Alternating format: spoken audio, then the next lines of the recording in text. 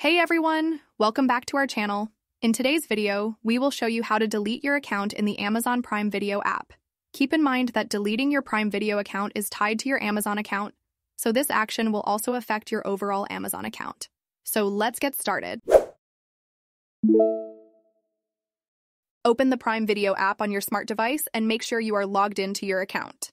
By opening Prime Video on the homepage in the lower right corner of the screen, you can see your profile, which you will click on. Then on the next page, in the upper right corner of the screen, you will look for the option, Settings in the form of a gear, and click on it.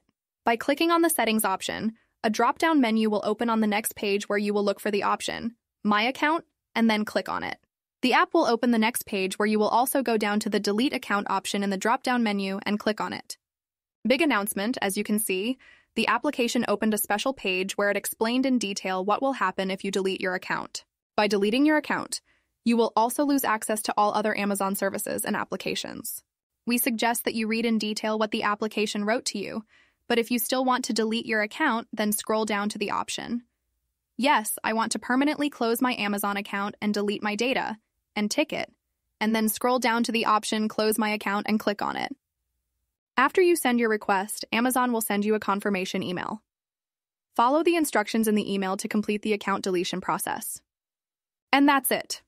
Your Amazon Prime Video account, along with your Amazon account, will be deleted after confirmation. Remember, this action is permanent and affects all Amazon services, so trust that this is the right decision for you. If this video helped you, don't forget to like, comment, and subscribe to our channel for more tech tips and tutorials. Thanks for watching and see you in the next video.